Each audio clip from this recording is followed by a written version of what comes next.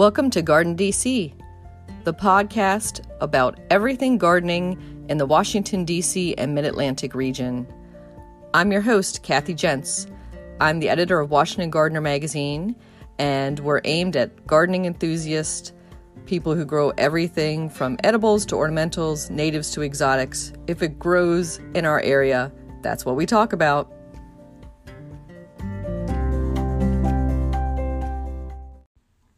Welcome to episode 108 of the GardenDC podcast. In this episode, we're joined by Jessica Damiano, the Associated Press's gardening columnist, and we're talking to her all about frugal gardening tips. You'll definitely want to check out how she reuses lampshades in the garden. The plant profile is on Chamomile, and we share what's going on in the garden, as well as some upcoming local gardening events. This episode of GardenDC, we're joined by Jessica Damiano. She is an Associated Press gardening columnist and a garden consultant. Welcome, Jessica. Thank you so much, Kathy. I'm so happy to be here. Great to have you, and I can't wait to dive into our topic of frugal gardening because that is a topic near and dear to my penny-pinching heart. And we'll be dropping lots of tips and experiences for frugal and cost-saving and inexpensive gardening advice. But before we go into that, Jessica, we like to ask people here on the GardenDC podcast, were you born with a green thumb and chlorophyll in your veins? I don't think so. I grew up, I'm the child of immigrants.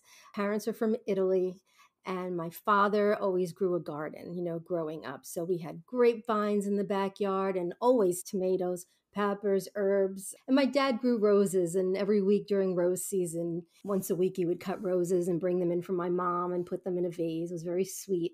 But was I involved in the gardening? No, except for once when I was grounded and my punishment was having to weed, which, to be honest, I still consider a punishment. Some people find it, meditative. They love weeding. And they say, yes, if there's one or two weeds, but if you're overrun, somehow that sucks the fun out of it. But, growing up, it was always, Jessica, go outside and get some basil or go pick a couple of peppers for dinner or whatever. And that's just how I grew up. It was like a way of life. So I wasn't involved in it, but I was surrounded by it. And then it's a funny story. When I was in high school, they made, I guess I was a junior in high school, getting ready to make some college decisions. And they made us all take an aptitude test that was supposed to, it was like a personality test, just answer a bunch of unrelated questions. And it was supposed to tell you what you were best suited for career-wise. And mine came out, my friends got, medicine or law or accounting. I got agriculture, which I was a city girl. I grew up in Queens, New York. It was hilarious. I mean, I didn't take it seriously for a second. My friends called me Farmer Jess for about a week. It was a big joke. It was a joke. But, sometimes what you're meant to be is what you're meant to be. As an adult, when I got my first home, I always planted perennials and vegetables, tomatoes, always tomatoes. But I was just a backyard gardener. I loved it. I enjoyed it, but that was the extent of it. I majored in communications in college, got a business minor, and I worked in broadcasting. That was my love. I wanted to be in radio. I worked for NBC for a few years. And then there was like a mass layoff. I was looking for work in the back of Broadcasting magazine. And there was this brand new thing I never heard of called Prodigy. I don't know if you're familiar with that. Mm-hmm. Prodigy was AOL before AOL. Yeah, I was going to say, I might even have one of those CDs floating around somewhere. So I didn't know what it was. And they needed a news editor. So I went. And I interviewed and I got the job. And I thought, this online stuff, I don't know, it's not going to last, but I'll get on this gravy train as long as it lasts. Like, who knew, And I ending up in journalism. So, fast forward a few years, I'm working for Newsday, my local paper in New York.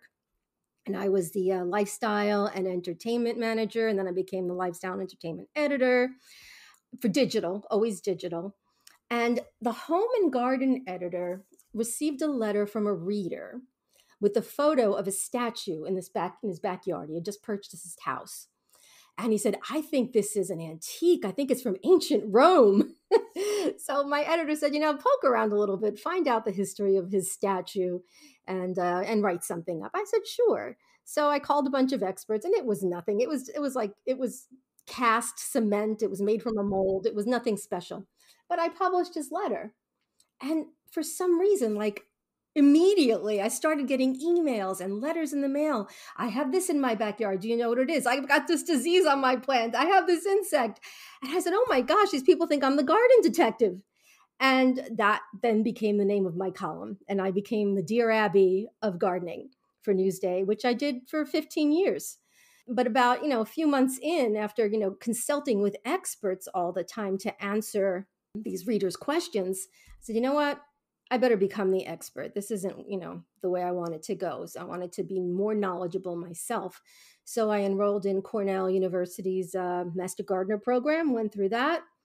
And then, years of writing and researching, and now I'm the expert. So kids, pay attention to those aptitude tests. They know more. They know you better than you know yourself, apparently. Yeah, I'm so surprised because usually they just tell you general things like, you're best suited to work by yourself, like writing or being a librarian or something like that. Agriculture. They had you nailed. That's fabulous. That was funny. So growing up, you grew up with growing tomatoes, and now you grow your own tomatoes, and you're known for tomato specialty and expertise, correct? Yes. While I was at Newsday, I tried to find a way to engage readers. I always loved, planning parties and things. And so, of course, I always wanted to engage my readers. I had poetry contests. I had, garden poetry contests. I was always thinking of something to involve the community. And I came up with the Great Long Island Tomato Challenge, which I hosted for 13 years at Newsday. And it was so much fun. It was like the search for the biggest tomato on Long Island, and the readers, they would come 100, 150 of them with their tomatoes, and they would keep them in a basket covered with a dishcloth, because they wanted to psych each other out. They didn't want everyone to see their entry until it was time for me to weigh theirs. And I would crown a new tomato king or queen, and they all shared stories, and they shared seeds with each other, which was very nice. And that was a great experience. But yeah, I do have a very soft spot for tomatoes. No pun intended. Yeah, we host for Washington Gardener Magazine down here in the DC area. We host an annual tomato taste at the Silver Spring Farmers Market every year, excepting COVID, of course. So we hope to bring that back in late August or early September again this year. But yeah, tomato passion, is something that a lot of people share in gardening. So that's great that you are able to kind of, organize around that and spark that in a lot of people. Well, you know what? There's nothing like a homegrown tomato. I mean, it's so completely different than a supermarket tomato. You can smell it. It's just like I defies description. I just think it's the best thing. Agreed. And yeah, just even going around the farmer's market, if you don't have that sunny spot to grow great tomatoes yourself, go to somebody who's growing them locally and not just trucking them in a refrigerated truck from somewhere else. I agree.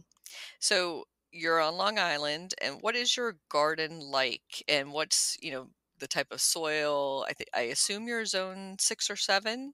Well, we're 7. It used to be 7A. I think we're 7B now. We're creeping up. Yeah. So I have a lot of perennials. I don't have a big property at all. I'm like not for the area.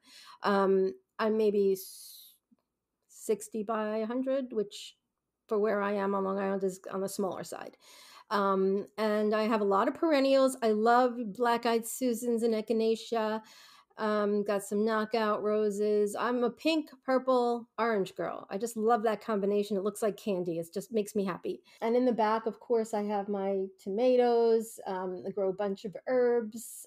Growing zucchini now. I had such a hard time with zucchini last year because it just wasn't pollinating. And I even hand pollinated, and to no avail. I didn't get one zucchini. I mean, I got one, but it was like, stunted and ruined on the end because it wasn't pollinated. And so I said, I'm going to try again. I used to grow them with no problem. I don't know what the deal was. So I was at the nursery a couple weeks ago, and I saw, I forget what it's called, but it's a variety I'd never heard of that says it's self-pollinating. So I said, I'm going to give this a try. I brought 2 plants, and I planted those. We'll see how that goes. Every year I like to try to grow one new thing. just so that I can have the experience for myself, but also when people ask me, what went wrong or whatever, I'll have some firsthand experience for them. Last year it was beets. One year it was corn. I did garden huckleberry one year. So I always try to do something different. This year I'm growing potatoes in grow pots, grow bags. You weren't the only one. DC area also experienced that same problem last year with zucchini and other squash not being pollinated. I don't know if it's the lack of pollinators, if it was just a weather thing that happened, but yeah, a lot of people ended up hand pollinating their squashes last summer. So, knock on wood, hopefully this Yeah. summer will be a better experience. Yeah. And Kathy, sometimes with gardening, you just have to shrug. It's like, I don't know, it just didn't work. You just don't even know why. Even if you are, well educated on it, sometimes it just doesn't make sense. Hmm. Like we say, plants don't read books, right? Or plant tags, correct. Right. Oh, yeah, that's true. And yeah, I find that a lot. Like sometimes I will tell a reader who's really or listener who's very disappointed about something that they bought and had high hopes for that, 9 times out of 10, I think it's not your fault. I think that it either came, with damaged roots or some other problem. And if you had 3 of the 4 plants that you bought survive, then that's you're ahead of the game. It's probably true. Yeah. So let's talk about some frugal gardening tips. And I think we should preface that by saying we are now at, I think, record high level of gas prices across the nation. And we are looking at maybe a recession. That's what some economists are predicting. But even if we were having the most wonderful, rosy economic outlook, I think frugal gardening is a great way to go just because we want to put our resources into other things, right? We just don't want to spend it all on bags of soil and seeds. Of course. Yeah. And I agree. And like, why spend money if you don't have to? I mean, there are some things that you don't have a choice about, right? But if you have a choice, it's always the, the better path. So, for our first topic on frugal gardening, maybe we'll start with some of the basic supplies. Say you're a beginning gardener and I just got a community garden plot or a space that I cleared out in my front yard to grow vegetables. What would I start off with tool wise, and where would you source them to be able to get some less expensive ones, but still good quality? If you're going to start from scratch, starting seeds, you don't need to buy cell packs. I think yogurt containers, even Keurig K cups. I feel so bad throwing those out every day. But they even have a drainage hole automatically popped in the bottom every time you brew a cup of coffee. So those are great for starting seeds. And you know what? They're still going to end up in the garbage eventually, but at least you're not buying something else and then putting 2 things in the trash. So I like to use those. They have these soil blocking kits, which are great. Yes, you have to buy them, but they're very sturdy, and then they're like lifetime. I can't see them breaking. And what they do is they compress potting mix soil into a very tight square block, and you plant your seed right in that, and you can water them and they hold up, and your plants never get root bound because there's no pot. They just grow to the edge of the soil and then they stop until you're ready to put them in the ground. So that's wonderful. You can use little Dixie cups, anything that you saved from last year. And if you did, I would just say disinfect them before using them, just so there's nothing in there that you want to start with the best start you can. You don't want to be compromised, because then you're putting all your blood, sweat, and tears into these things, and then if they have a fungus or a disease, you have to start over, and there's not always enough time for that. Hmm. And I was going to say that's especially important for members of the tomato, pepper, and potato family that you want to start off with really clean pots. How do you recommend disinfecting, Jessica? I say 90%, like 9 parts water to 1 part bleach. And then, wipe it out, let it sit for a couple of minutes, rinse it well and dry it, and you're good to go. I have in a pinch, and I don't know if this is a great idea, but I have sprayed it with like a disinfectant spray, just like quick, because I was in a hurry. Just something, to kill any pathogens that might be on there. Hmm. Yeah, I would say the same, like for your tools too, like your pruners or anything that you're going to cut between, that you could just wipe them with a alcohol swab or with a disinfecting spray. So you were recommending pots and soil block, and what about for basic tools like a trowel or hand gloves? Well, for those kind of things, I would say, I mean, the only way to save money on those really would be to, check out garage sales, look online. There are a bunch, well, you know what? There's a bunch of sites where you can get things for free. There's a website called FreeCycle, and they even have an app. So it's freecycle.com, or FreeCycle is the app. And their whole thing is that you're not allowed to exchange any money. So it's different from, eBay or even Facebook Marketplace. Although Facebook Marketplace, those neighborhood groups are wonderful. And sometimes there are free things on there where people would put something out and they'll say curb alert and they'll just leave it at the curb and whoever comes and gets it, gets it. But they sell things also. But FreeCycle is 100% free. And people put all sorts of things on there from like, old TVs, furniture, whatever, but then also tools and garden tools, garage tools. They even put plants on there. Or if they started too many seeds and they have extra seedlings, they'll say, "Oh, I have, 20 tomato seedlings, come and get them. Where are you?" And it's great. You go on there and there's all different towns listed. You put in like your zip code and there's towns listed near you. And that changes from day to day depending on what's being offered and where. But you don't have to get something only from your town. There's no like residency restriction. You can go wherever. You can drive 20 miles if you want, if it's good to you or more. But that's great. People do, it's intended to keep things out of landfills, right? So anything somebody wants to get rid of, they're going to put on there. So you can, search for something specific that you're looking for, or you can just browse and see what's being offered. So for those kind of things, I would recommend something like that. But things like plant supports, there are so many things you can make, right? If you have a friend or a neighbor who's growing bamboo in the yard, I mean, they probably can't get rid of the stuff fast enough. They're likely always cutting it back, trying to keep it in check, if it's the running type. So you can get some for free and make teepees. And you might even find those on FreeCycle or another site like that, Facebook Marketplace. Somebody might say, I have, tons of bamboo. And then you can make like these teepees with them. You tie 3 or 4 together at their tops with a large elastic, and then you just spread out the bottom and you sink the 4 posts, the 4 bamboo pieces into the ground. And you've got yourself a tomato support or a cucumber support, or, whatever you need it for. One of my favorite things, saving money supply-wise, and I love this because I prefer it to the one you can buy, and that's a watering can. I've 30 years a journalist, always at a computer of one type or another, whether it's a laptop, a desktop, or going way back, a Wang word processor, and I got carpal tunnel in both of my wrists, tendonitis in both my hands, and that's mostly from the phone. But I'm a little messed up that way. So holding a full, large watering can be difficult. It always takes 2 hands. I have to support, the spout side because it's too heavy. It's not balanced. I find it kind of difficult. But it occurred to me one day that I never have difficulty pouring milk. I got the big plastic gallon milk jugs that you get at the store.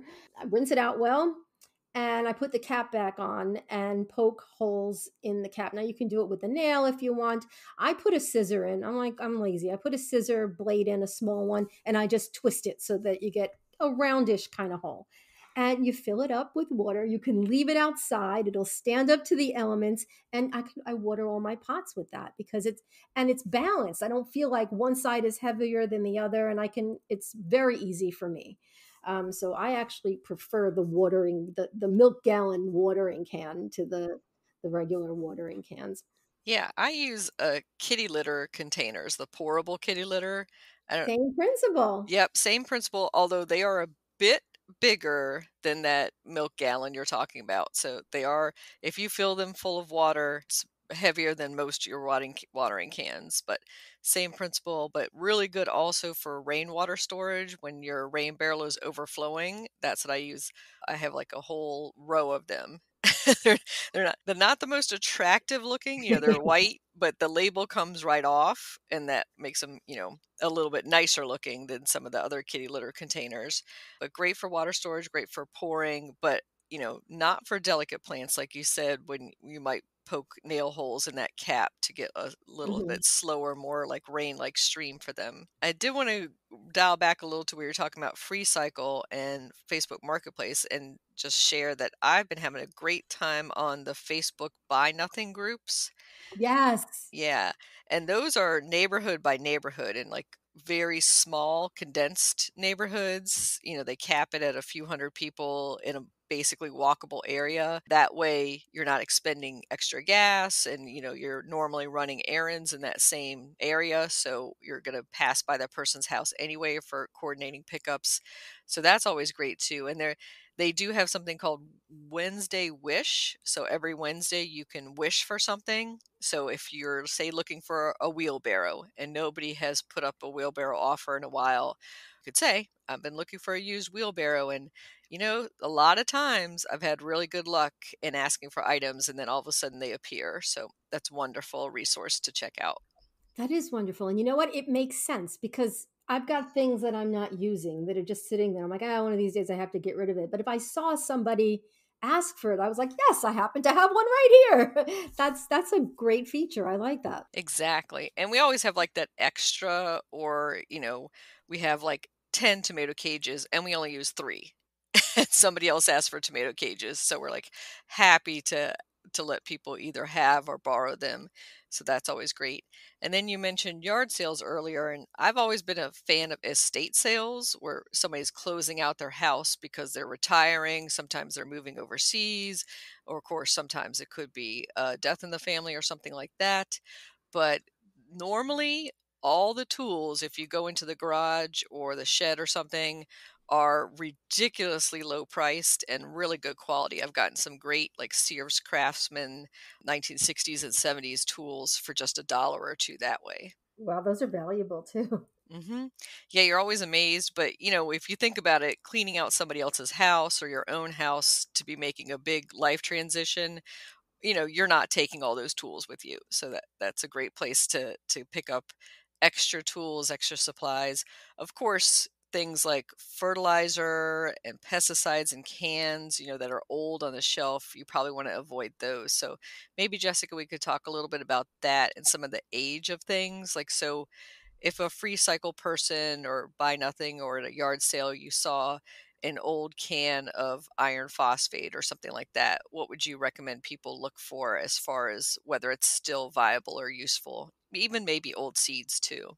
Yeah, well, seeds are a gamble, right? I mean, some seeds can last a really long time if they're stored properly. But in that kind of a situation, you don't really know how they've been stored. I store my seeds in the refrigerator away from fruit in a paper envelope inside a glass jar. But, if someone's got them out in the garage in the heat and exposed to the changing temperatures throughout the year, they might not. So I always recommend, of course, and I always test my seeds for viability before I try them out, because again, you have to wait. Some seeds germinate in a few days, some germinate in 10 days, some can take 20 depending on what you're growing. And if you wait and it's a long time before you realize that most of them are not sprouting, you might not have enough time to start over, to get your seedlings out in time, and then you have to go buy starter plants. So, I test them, and there's a couple of ways. I put them in a paper towel that I keep moist inside a Ziploc bag, and check it every few days. And then, if I put 10 tomato seeds in there, for instance, and I'm always going to use tomatoes as my example because I'm a tomato girl, but it works with anything. If I put 10 in there and then only 7 germinate, that's 70% germination rate, right? So then I'll know I need to sow 30% more in order to get the amount that I'm aiming for, on average. So that's a good thing. But also there's like the sink test. I like to say seeds. A lot of seeds are like Salem witches. They used to say if they drown their witches and if they survive, I know, if they survived their witches, so they would kill them. And if they drowned, well, they weren't, but they died. So it's the same kind of thing with the seeds. The floaters are no good. So we have to get rid of those because they don't contain, they've probably dissipated like their life energy and what food stores or whatever's in there. But the ones that sink, if you put a bunch in a glass of water, those are generally fine. So that's another test. Something else is like peony supports and plant supports, right? A lot of people go out and they buy these peony supports, or they, because peonies are beautiful plants, right? For about 2 weeks in spring, and then they give up and they lay down on the lawn until you cut them back. But I've seen gardeners use tomato cages to hold them up, but those cages are 4 feet tall, 5 feet tall, and peonies are maybe what, 3 feet tall? So, wire cage sticking out on the top of your beautiful plant with all these gorgeous flowers on it. And that's less than ideal, right? So they do make these supports specifically for peonies, but why buy them when you likely have something that will work just as well at home already, maybe in your attic or your basement?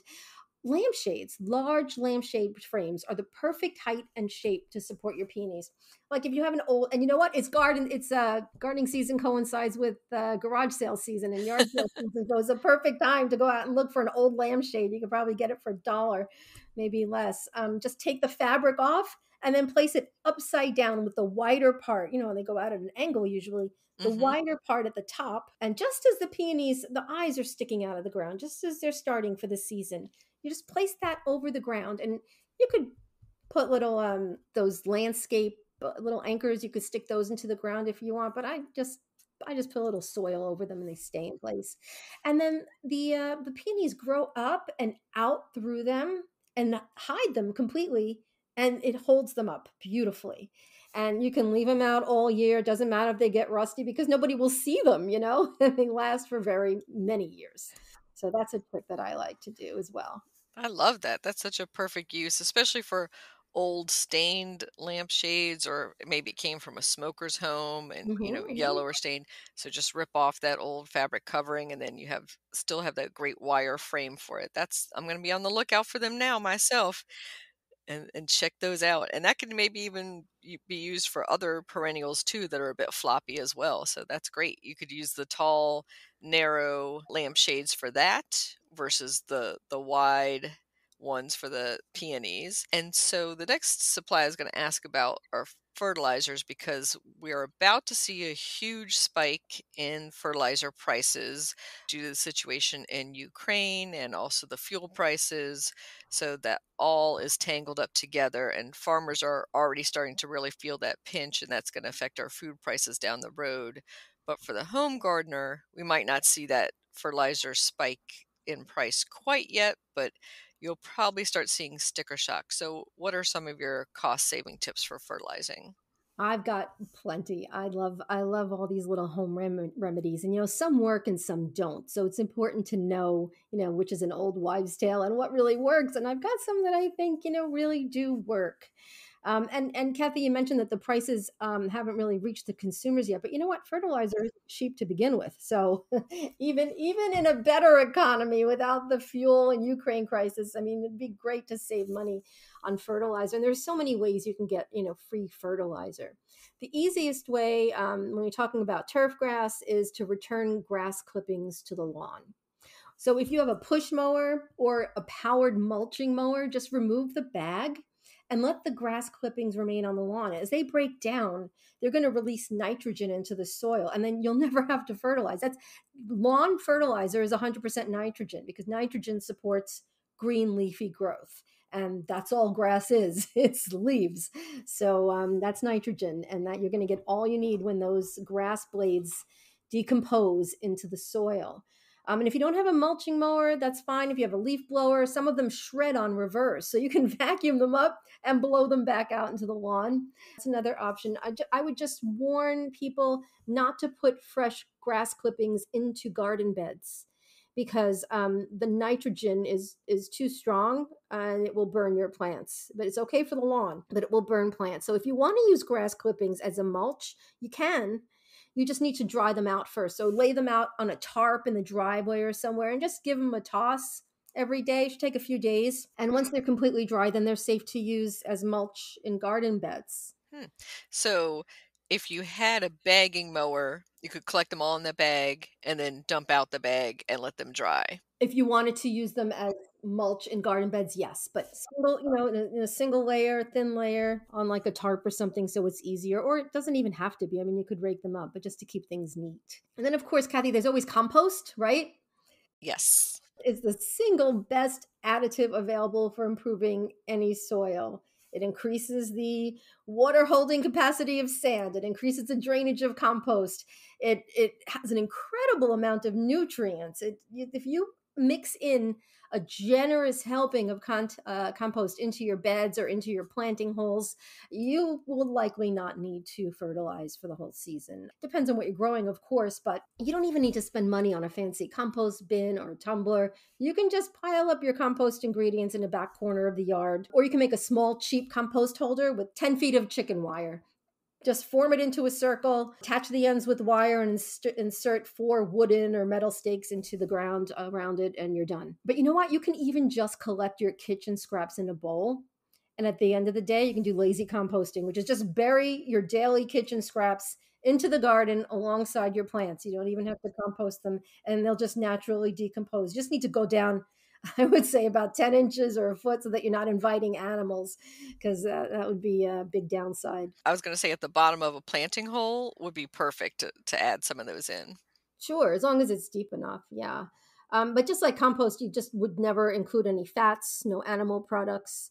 But, banana peels and stuff like that, vegetable peelings, of course, And I, I know a few people who actually bury a fish underneath all their vegetable plants. People swear by this. They bury a whole fish under each plant. And it makes sense. I use fish emulsion, which isn't cheap. So it makes sense. So they bury this fish under each plant. And as it breaks down, it provides nitrogen, phosphorus, potassium. Those are all the NPK, the 3 main ingredients in fertilizer, right? Plus trace elements like calcium, magnesium, chlorine, sodium, magnesium, all these sulfur, all good things that plants need. So bury a fish. That's scientifically makes sense as well. And speaking of animal byproducts, like your fish emulsion, what about sourcing manure from your local stables or a farmer? That's a wonderful idea if you're lucky enough to live near one, for sure. You just have to age it, of course, because if you put fresh manure, I think you could put fresh chicken droppings, right, onto plants, but rabbit too, I believe, but not, horse, cow manure. That needs to age. I would still probably side on caution and still age my chicken and rabbit and other manure for maybe about 3 months. Same thing with goat and sheep. At least 3 to 6 months, in a pile to the side before I mixed it in. Yeah, I really honestly don't have much experience with that. Again, I'm a city girl, remember? The pets told me I was into agriculture. I didn't know it. Yeah, but that is one, if you have animals, obviously that's free to you and free for you to use. And then, of course, if you have a friend or know somebody who is giving away animal manure, if they can age it for you, even better. And you know what else, Kathy? When you boil vegetables and throw out the water, you're pouring free fertilizer down the drain. It's full of vitamins, all the vitamins, that leached out of the vegetables. So you can let it cool and water your plants with that. And water from boiled eggs is full of calcium. So you can use that water to water your tomatoes and your peppers to help stave off blossom end rot and add calcium, which they need. And you can even use eggshells in place of garden lime. Limestone is made of calcium carbonate, right? And eggshells are also made of calcium carbonate. So that makes sense. You just dry out the eggshells for a day or so. You can even microwave them, I guess, for a minute just to dry them, dehydrate them a little, and then pulse them in a food processor. Same with banana peels. Let them dry for a day or so, and then it's full of potassium. Banana peels are great, and you just sprinkle it on your plants. Same with coffee grounds for acid-loving plants, because it does lower the pH a bit. I don't know if a lot of people know, but if you wanted to use coffee grounds either in your compost or just to sprinkle around your acid-loving plants like blueberries, rhododendrons, azaleas, those kind of plants, you can go to Starbucks in the morning and just ask them to save you their coffee grounds, and then you pick them up at the end of the day. They have a program where they'll give it out for free, so that's nice. Mm-hmm. I think a lot of local coffee shops do that as well. Mm-hmm. And I was going to say about the eggshells, I do that. I just zap them in the microwave for a second, but I'm throwing out whole banana peels into the garden and they don't decompose at all. So I'm going to take your tip of pulsing them and grind them up a little bit because the whole peels just take forever. I still find them, months later in there. Same thing in the compost pile when I throw a whole banana peel in. Of course, I take that little plastic sticker off beforehand. If you had like a dime for every one of those little plastic stickers. But yeah, I still find the banana peels whole because they're so thick and fibrous Yeah. that yeah, it probably pays to chop them up or grind them up before you put them out. And the opposite, like if you have, so the coffee grounds will lower a bit, not going to create miracles, but it will lower your pH a bit. And they do have nitrogen, magnesium, potassium, so they do add nutrients to your soil if you have acid loving plants. But if you have plants that need a more alkaline soil, you can add some fireplace ashes.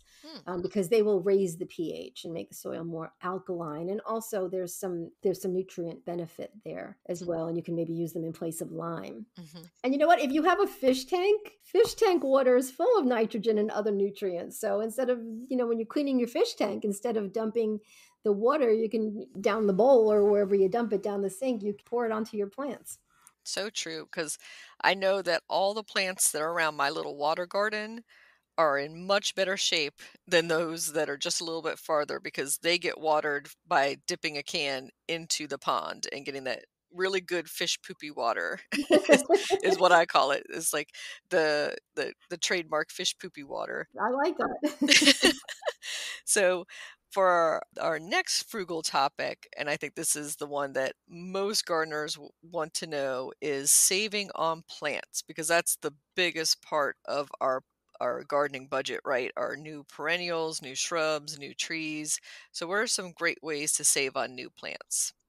Well, fall is the best time to save on perennials. Nurseries are trying to liquidate their remaining plants, right? So you can really score some steep discounts in the fall. But you have to make sure that the plants are healthy because they've probably been sitting on a shelf all summer, right? Which means they could be root bound or suffering from root rot or have a mold or fungal disease. So inspect them carefully and then make sure that plants aren't root bound. Turn pots over, check that the roots aren't growing out of the drainage holes. But if they are, that means the plant has overgrown the pot and that stresses it out. So, but it still might be a good buy as long as the roots are healthy. So, what I do, and people feel uncomfortable doing this, but you're allowed to do it, slip the plant out of its pot. Gently, you're not ruining it. Just take it out of its pot. And first of all, the all come out in one piece. The soil, the root should be anchoring into the soil. And if it's not, that's your sign right there. Those roots are not doing their job. So you don't want that plant. But if it comes out, and it probably will, just inspect the roots. If they're, a dark yellow or brown or God forbid black, or if they're mushy, that's no good. They're done. So you don't want those. And if you see a tangled mess of roots encircling themselves, that means they're girdled and they're just growing around themselves because they've been in the pot for too long and they have nowhere else to go. So they're kind of choking themselves off. So try a different plant. But if they're all pot bound, you can still get them as long as there's no sign of rot. If they're, fresh and cream colored and healthy looking, you just need to tease them apart before you plant them. And you can use a fork to scrape the sides of the root ball, or just clip them with pruners here and there, which I do, or just gently rip them apart with your fingers. You won't kill it, just be gentle. And then they kind of wake up and then start growing outward, and that's all you need. So you can find sales during the fall. And then if during spring or in summer, if you want to buy plants, obviously during planting time, so that you can enjoy them for the upcoming season. Many people, I've heard a lot of advice to gardeners that recommend buying smaller plants to save money and then having patience, right? Waiting for them to grow. But in a lot of cases, I say get the biggest one. If you compare the cost of purchasing a larger plant that can be divided into 3 or 4 plants with that of buying several smaller ones, you might come out ahead. So you have to do the math, but oftentimes you'll come out ahead. And many perennials that we know can be divided, right? And that's not just when they're overgrown. Many larger plants can be divided as soon as you get them home from the nursery. So spending more on a gallon pot that you can divide into 2 or 3 plants, to me, makes a lot of sense. And any perennial with a fibrous root system can handle this. Plants like hosta, black-eyed Susan, echinacea, purple coneflower, right? Salvia, so many more. And ornamental grasses. Any herbaceous perennial with a root ball or bulbouts like daylilies, they can be divided this way. Just slice through the root ball with a gardening knife. I like the Japanese hori hori. Mm-hmm. That's another way to save money. Get a tool that performs many things. I try not to get tools that only do one thing. So like a Japanese hori hori knife, it cuts through soil. If you need to cut roots in the soil, you can. You can use it to plant bulbs. It's good for many uses. You get it from one purchase. So to me, that's a frugal strategy. And then, remove the plant from its container, separate its leaves Mm-hmm. to see where they attach to the root, and then cut through that portion. And as long as there's 2 or 3 healthy leaves on top of each root portion, your new plant should grow and thrive. You just plant it elsewhere, plant one here, one there. And I think you've saved money. To me, that makes sense. I love that. My little trick is, when you look at a 4-pack or something of annuals in the springtime, and sometimes there's an extra one in there. Like there's 5 in a 4-pack. So you'll find me combing through the 4-packs looking for the 1 or 2 that have an extra little plant that you can pull apart in there. Yes, they dropped the ball when they were thinning them out. I love those. It's like an extra bonus. And then, of course, once you have a perennial in your garden, in most cases, you're sitting on a little plant factory. Plants like hosta, ornamental grasses, once you buy them, you never have to buy them again. After their 3rd year, the first year they sleep, the 2nd year they creep, and the third year they leap. After that 3rd year, most perennials are large enough to be divided. And since you only need 3 healthy leaves attached to each root portion, you can make a lot of babies. So it's another strategy that I always use. And regardless of root type, there are some plants that are running or spreading roots, right? They send roots down into the ground, but then they have other roots, secondary roots that grow horizontally on the soil surface or sometimes just below. So that's even, easier to divide. You just clip the horizontal root that's connecting one plant to another, and then you just dig one up. And you could do that with ground covers like ajuga, bugleweed. I never know how to pronounce that. Mm-hmm. How do you pronounce it? Yeah, bugleweed. But I think most people say ajuga around here. But yeah, same thing with like creeping jenny or anything that spreads by underground stolons. Right. Yeah, super easy to separate that way. All you need is a tiny section of root, really, for most of them. Yeah, so that's something that I don't think occurs to some people.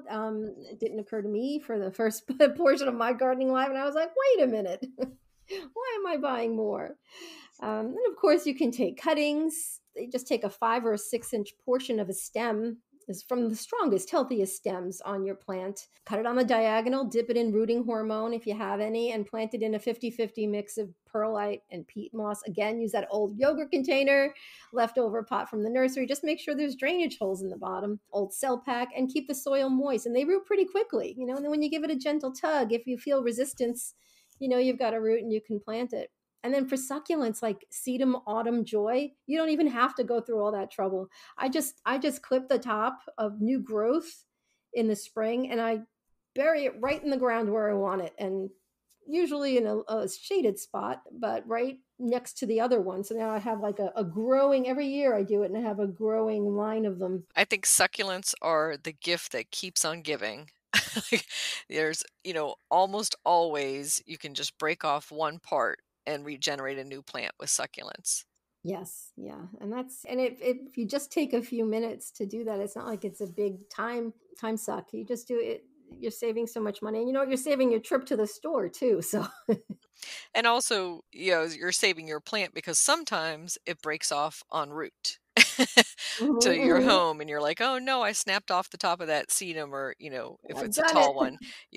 Yep, we've all done it where, something is snapped off a plant part and you're like, will this root in water or will this root in soil? So you can experiment with both of those ways. And of course, growing from seed is the most obvious tip, but that's also more cost efficient than buying starter plants. A package of seeds costs anywhere from like $1 and change up to maybe $4, maybe a little bit more. I've never seen a packet of seeds for more than $5, more than $4. And even at that high end, consider, again, I'm going to go back to tomatoes.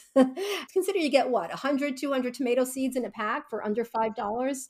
That's about the price of one starter plant. Of course, you'll need the seed starting supplies, but if you use the recycled, containers and a shop light, you don't need to buy a fancy plant seed starting light. You can use an ordinary shop light with a fluorescent bulb that you have in the garage and it works. The only other thing you need is a bag of sterile seed starting mix. And consider the price of produce. A pound of tomatoes can cost the same or more than an entire seed pack, so the savings is really tangible. Well, in our last few minutes together, I wanted to ask how listeners can get in contact with you or follow you on social media, and then maybe for some final frugal gardening thoughts. But let's get that contact information first. Okay, well, my website is jessicadamiano.com. It's DAM as in Mary, IANN as in Nancy. Oh, I always spell it out. Some people have trouble with it. It's like Damien with an O. So jessicadamiano.com. And I do have a weekly newsletter called The Weekly Dirt. It's free. I would love for everyone listening to subscribe. Every week I answer a reader's question. I have a Q&A section. So I'd invite people to send in their questions. I publish a reader photo of the week because, it's always so much fun. Be a little voyeuristic, be nosy. I mean, who are we kidding? To look into other people's backyards and see what they're growing. But not only to be nosy, although that is valid, but also to get inspiration for our own gardens. And then I write about a seasonal topic as well. So, I invited everybody to join me there. On Instagram, I'm Just Damiano, just with one S, Jes, Damiano. And I'd love to see you there as well. Excellent.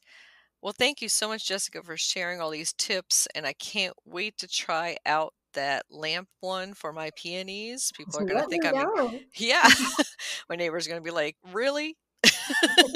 You know what? As soon as the plant grows, you won't see it anymore. It grows right out of it and the foliage covers it. It's stealth. It's a stealth support.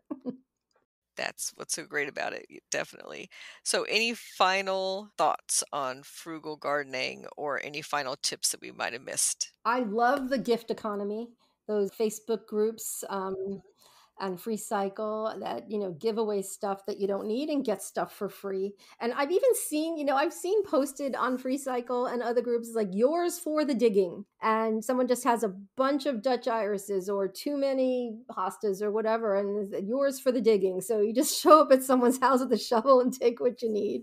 It's incredible the things that people give away. You just have to know where to find them, so poke around. I would say poke around, ask around. Some towns give away free compost. So if you go to your town's website, see if they do. The only problem is that you have to have a way to get it to your house. Wood chips. This is something else that I wanted to mention. If you have a tree that needs to be removed and you call a service, like they're going to show up with a wood chipper, right? But they have to dispose of those chips. And oftentimes they have to pay a fee to dump it. So they're very happy to give them to you for free as long as you have an appropriate area for them to dump it.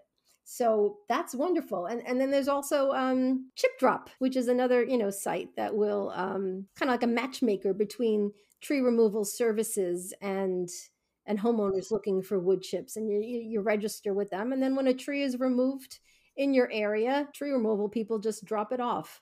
They just dump it wherever you list that you wanted it. You can't pick the exact day, but that's a wonderful way to get free mulch too. Excellent. Yeah, I've tried that chip drop service myself, and it's true. You can't designate the day or time, but usually it's pretty often. And, free is free and delivered to you is even better. If you don't need it all, you can get together with your neighbors and then everyone on the block gets, free wood chips. So thank you so much, Jessica. We'll have to have you back on the GardenDC podcast sometime soon, maybe to talk more about tomatoes and some of your other specialties. I would love that. And thank you so much for having me, Kathy. This was a lot of fun.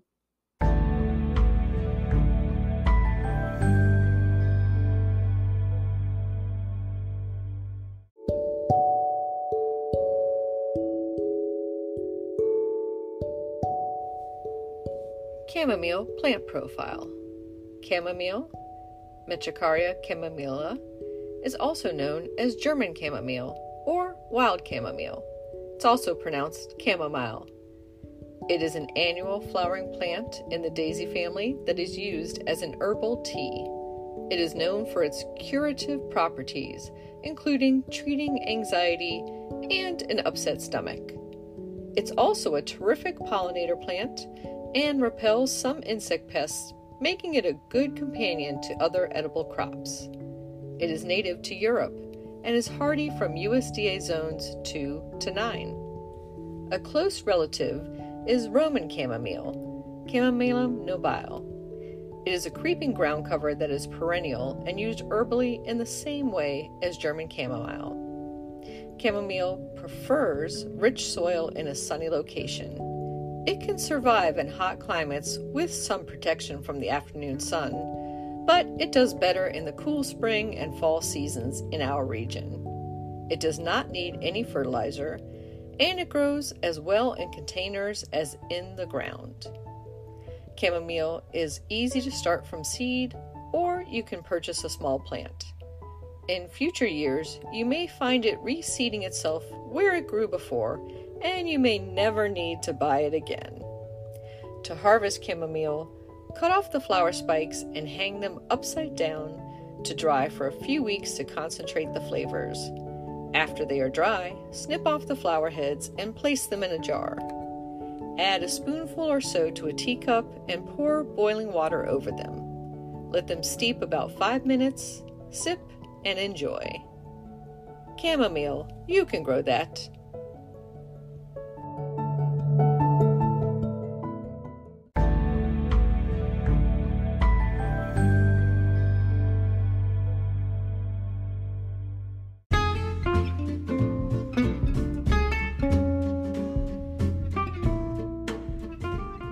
What's new in the garden this week?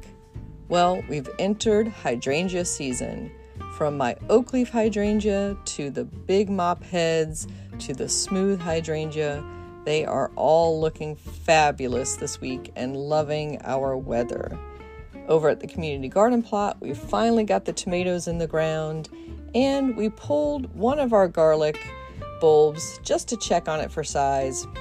Still too small, so I'll dry that one and still use it, but we'll wait a couple more weeks.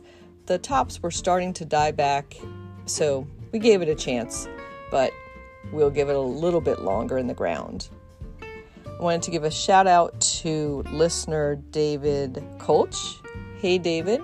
And also let you know about some upcoming local events. So there are a series of tours by landscape architects in the DC area, and it's part of What's Out There Weekend, Washington, DC, June 18th and 19th, 2 days of free expert-led tours, and you'll find out more information about that from the Cultural Landscape Foundation website, and you can also check them out through the National Park Service, and I'm going to give you the website for the Cultural Foundation, tclf.org. A lot of them have already filled, but there are still spaces left for several of them, so check that out. And another type of garden tour, the Tacoma Horticultural Club, based in Tacoma Park, Maryland, and Tacoma, DC neighborhood of Washington, DC, has open gardens every Friday evening of June, and there are still a couple of those Fridays coming up, and you can join that for free. That is welcome and open to anybody who wants to meet some garden club members and see a beautiful garden. TacomaHort.org. Happy gardening!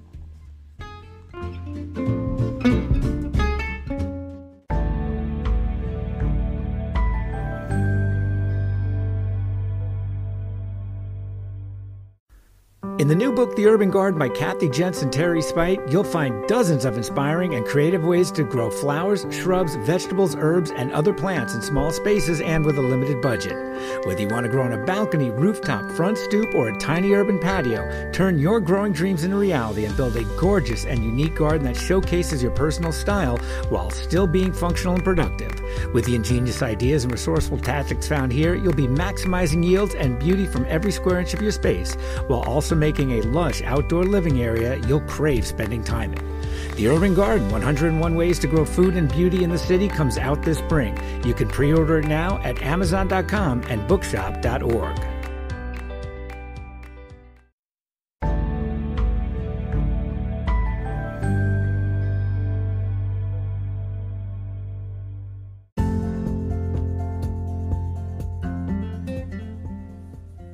Thank you for listening to GardenDC.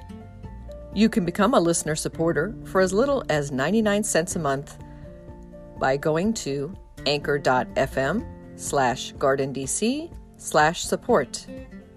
Another way to support this podcast is to subscribe to our monthly digital publication, Washington Gardener Magazine. To do so, go to washingtongardener.com. Thank you.